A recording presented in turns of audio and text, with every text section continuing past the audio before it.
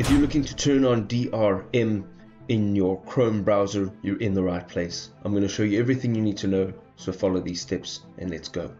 So what we want to do from this Chrome homepage is go up to the top right hand side. You'll see the three dots just next to your profile picture or the first letter of your name, and you're going to travel down here and look for settings. Now once you hit settings, you'll open up this page. We're going to navigate now over to the left hand side, and you want to look for privacy and security and scroll all the way down.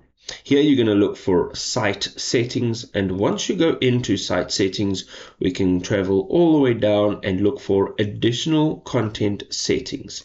And once you open this, you'll have quite a few options. From here, you want to go down and look for protected content IDs. Now, as you can see over here, the default behavior is set to sites automatically follow this setting when you visit them.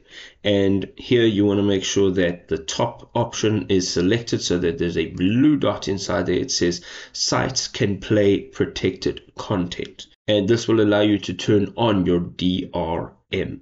Now, if this was helpful, you can go ahead and drop us a like, and we'll see you next time, people. Peace.